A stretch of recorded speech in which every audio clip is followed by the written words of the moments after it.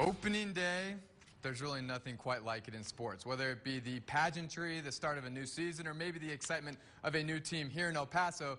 Today, no doubt lived up to the billing as the Chihuahuas took the field for the first time in 2019. The Dogs hosting the Las Vegas Aviators. Let's get to the next video.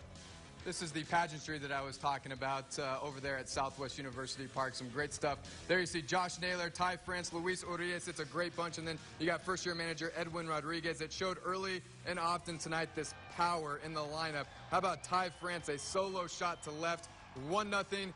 Good guys, just like that in the fourth. Jump ahead to the bottom of the fifth. Chihuahuas now down 3-1.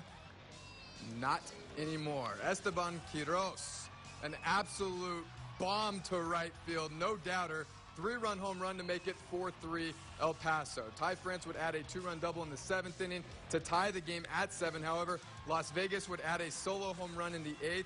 And where we stand right now? Well, it's 9-6 in the 9th inning. Let's go out there live to Southwest University Park. That's where we find KTSM 9's Colin Deaver. Colin?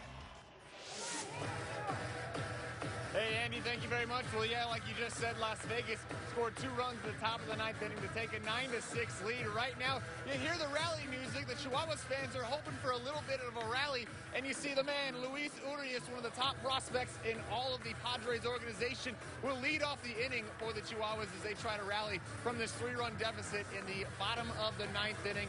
A lot of fireworks in this one, not just talking about the ones at the beginning of the game, but 5 different home runs in this ball game between both Las Vegas and El Paso after they were scoreless through the first 3 innings. So been a lot of fun, a lot of offense in this one as El Paso fans are hoping, of course, for a little bit more offense. As you see Urias stepping up to the plate right here. I don't know if we'll have a chance to get a couple pitches of this inning into the ball game, but again, El Paso kind of they had a chance again entering this inning. They were down just 7-6, and now it's 9-6, of course. So kind of made things a little bit tougher for themselves in this 9th inning. But we'll see if they can get it done. We'll wrap things up for you tomorrow on KTSM. For now, live at Southwest University Park, Colin Deaver, KTSM 9 Sports.